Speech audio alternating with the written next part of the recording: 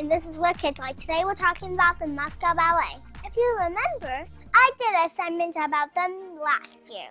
I talked to one of the ballerinas. They showed me how they put on the show. It was really cool. And you know what else?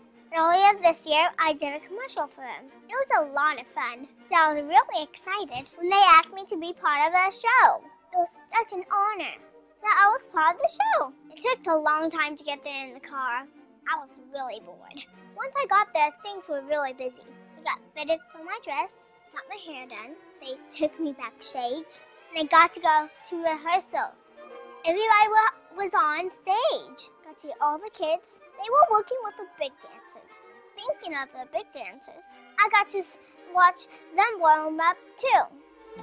See them stretch. It was so cool.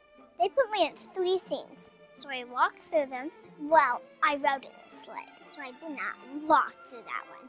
There was an hour between rehearsal and showtime, just enough time for me to get a little scared. And this was my first too. Done. That didn't stop me. Show must go on.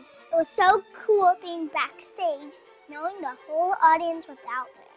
So I got ready, and I did my scene. Had to walk across the stage, and then I was one of the kids at the party.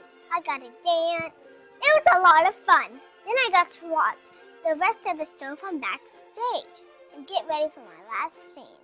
Well, I'm in the sleigh. They bring me out in front of everybody.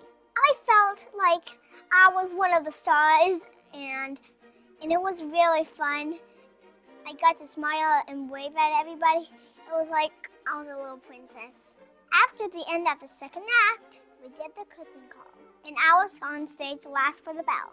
I cannot thank the whole Moscow Ballet enough.